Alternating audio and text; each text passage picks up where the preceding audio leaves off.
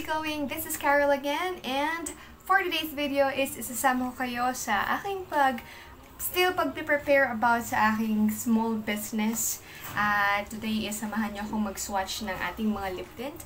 At yung shade na to ay isa sa mga kasama sa product na ilo-launch ko ulit. Pero medyo lag pa siya. Pero ang hirap niyang burahin, guys.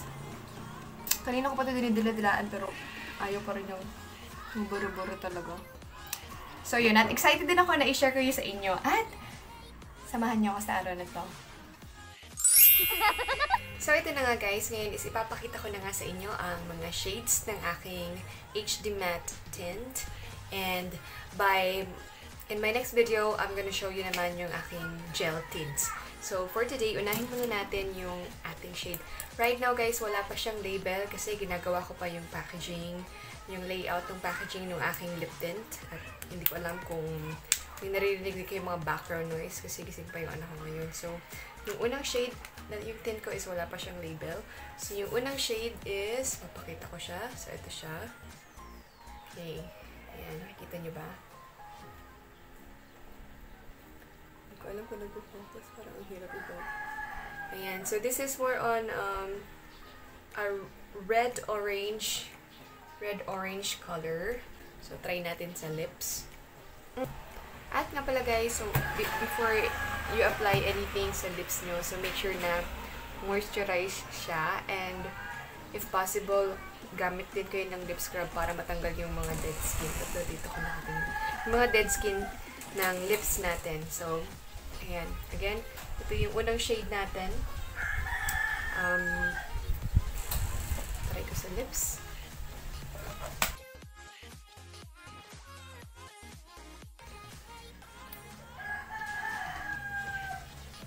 Guys, yung last niya is matamis-tamis. Okay, so ito yung shade niya. Ayan yung unang shade natin kapag kakunti pa lang yung application. So, parang fresh lang yung kulay niya. Tapos, try naman natin na mas makapal ng konti.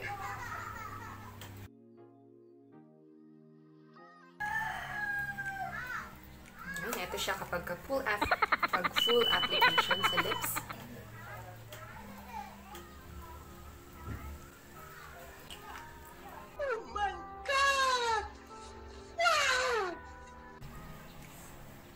Yan. So, para kung ganda nyo, guys. Feeling ko nagla-live selling lang ako dito. Pero, hindi. Gusto ko lang i-share sa inyo yung mga shades ng tint ko. So, try na natin siyang burahin. Try natin siyang burahin.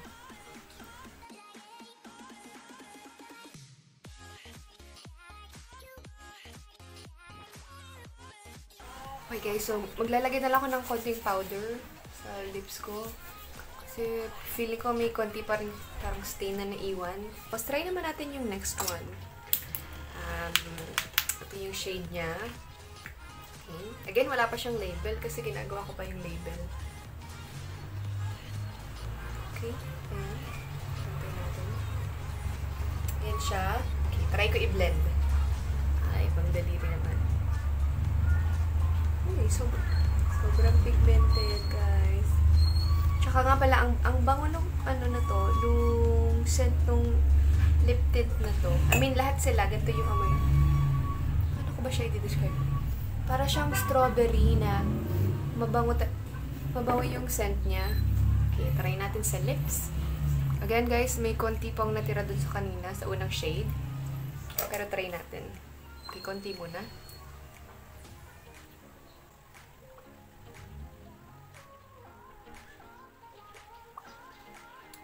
Yan siya, guys. Ito yung ba extension. Ito siya kapag konti. Try natin dagdagan. Ay. Guys, pang malakasan yung mga lip tint na to. Wait lang pa.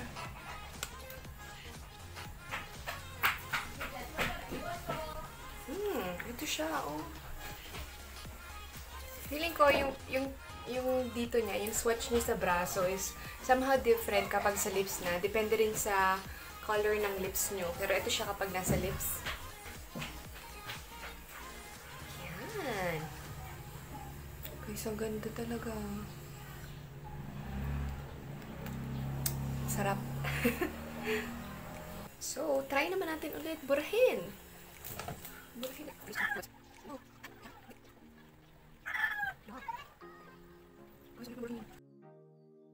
Wait.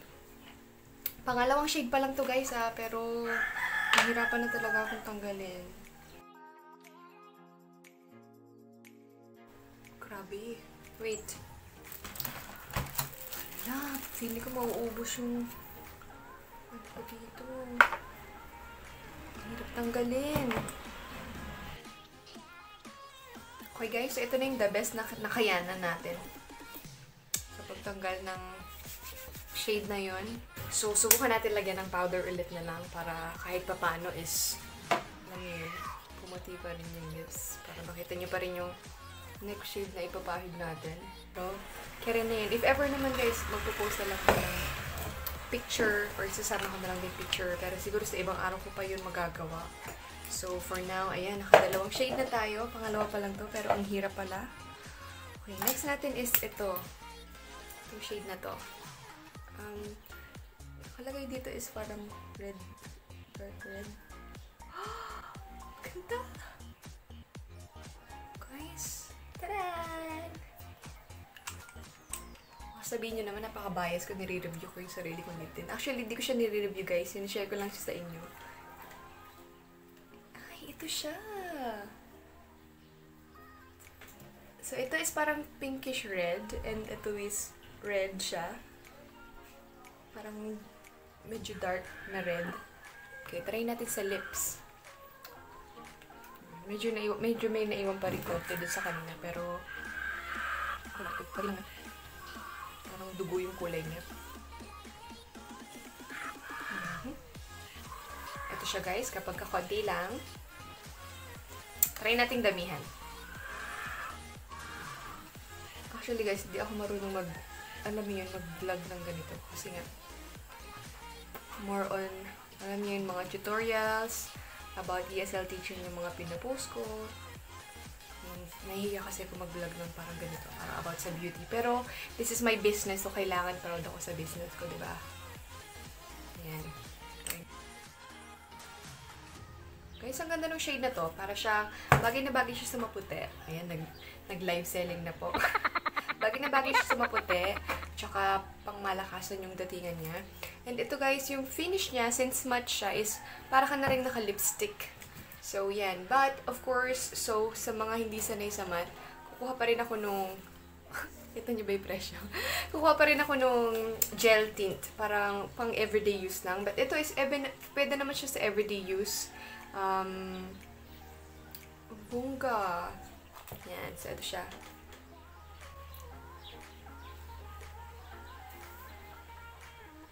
Baka malibang ako guys, meron akong book lesson mamaya. Since online English teacher nga itong lola nyo. So, yan. Try naman natin yung next shade. Ito is, parang darker siya ng konti dito sa pangatlo na to. Talagay ko na lang, i-flash ko na lang yung pangalan ng mga shades dito sa screen, no? Para makikita nyo siya. Ay! Mas darker nga siya. Mas darker siya dito. So, ito is, I think, like red shade. This one is darker. So, I think I can say that this is dark red shade. Okay, ayan siya kapag ka-blend. Ayan. Okay, try natin sa lips. Again guys, meron pa rin konting natitira yung sa mga kaninang tints. Pero, since more, I'm sorry, ang ingay. Since more on red shades naman na tong mga pahuli na to, mga dark colors na siya, or dark shades. So, I think okay lang siya. So, try natin konti muna. Hi! Vlog mama, okay? Okay, amit ko to? Huwag na to, okay. Wala. Okay, ito siya kapag konti lang.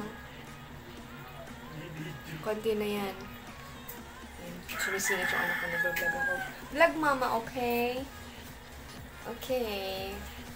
Okay, so dagdagan natin. I-full lips natin siya. Ma. Yes. I love you, baby. Okay, blend natin siya.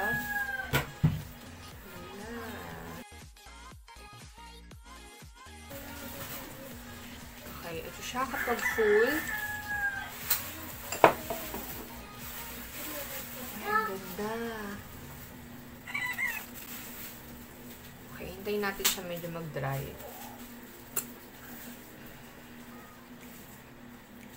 Since matte nga siya, so after like parang ma-expose siya sa hangin is, alam niyo yun, magmamattify siya. Pero guys, medyo mahapdi na yung labi ko, kakakuskus, kakatanggal ng tint. Ito siya. Oh my God! Ang matatanggal ko, natingnan ko. Oo, ayaw tatanggal eh. Hilap ako eh. Ako na. Okay, help mo ako. Alay. Dami pa eh. Pwede yung hair mo, matutulog ka na kasi, sumingit ka pa dito. Or kumingiti ka pa sa camera? Tanggal na? Hindi pa. Okay lang. Kaya. No, meron pa eh. Okay lang yan. Ako na. O, dito na play na. Pero ang hirap pa rin talaga tanggalin. Actually guys, ang sakit na ng miso ko. Siguro last na to, tapos yung dalawa, swatch ko na lang siya sa braso ko, no? So, meron pa tayo dito, ito is parang maroon, so mas darker siya dito sa nasa labi ko na. Feeling ko, baby, medyo baka malaglag ka, mas magla-light yung color niya sa lips since meron pang red stain din. Ito siya. Hindi ako marunong mag-swatch. Okay. Paano ko ba siya i-blend? Okay, blend ko siya. Ito siya. Yan, blended. Parang dagdagan siya po. Ayan, ito siya. Okay, blend natin. Dapat pala gumamit ako ng cotton buds pang blend. Okay, ito siya guys. Ayan. Try natin again sa lips. Konti mo na. Pero may natira pa rin sa labi ko. May konti. Okay, ito siya guys. At kapalan na natin guys. Pero yung dalawa feeling ko hindi ko na siya mailalagay sa nguso ko kasi ang hirap tanggalin. Ito yung I think pack na aurahan pero i-blend na natin siya.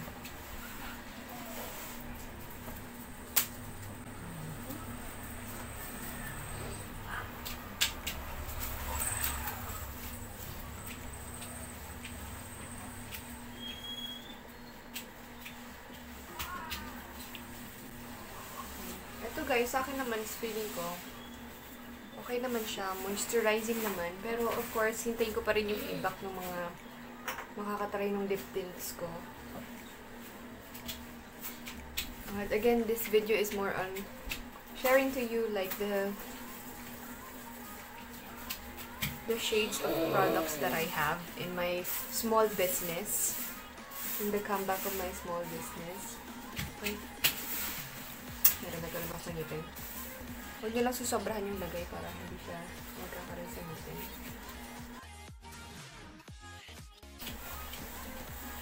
Okay, so ito siya guys. Pero kung mapapansin nyo, hindi na pantay yung lagay ko kasi nga parang sa dami na nung tint na naipahid ko is parang nabubuo na siya dito sa gilid. Pero nakita nyo naman yung mga unang lagay is maganda, diba? So, yan. But basically, ito yung kulay ng shade na to kapag nasa lips.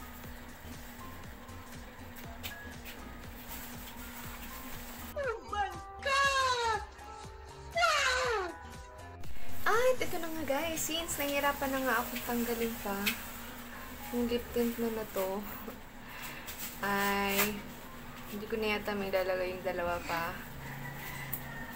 Since di na rin makikita yung pinaka-color niya. So, swatch ko na lang siya sa braso ko, no? Ito yung pang... Okay, so meron na tayong 5 swatches ng tint sa aking braso. Okay? At meron meron pa akong dalawa dito. So, ito yung isa. So, this is more on the brown shade. Or ito ay brown shade. Okay, so paano ko ba siya i-blend? Hindi ko alam. Okay. Hindi siguro papapit yung dati. Ito guys. Yung pagka-brown niya, hindi siya sobrang brown na brown. May touch pa rin siya ng parang red. Yan. So, wearable pa din tong shade na to.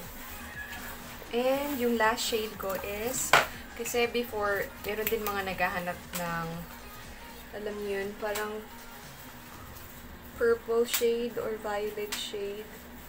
So, I think bagay ito talaga sa mga mapuputi din. Itong shade na to. Ano siya lahat. At, ayan, medyo kumalat kasi ginalaw nung anak ko.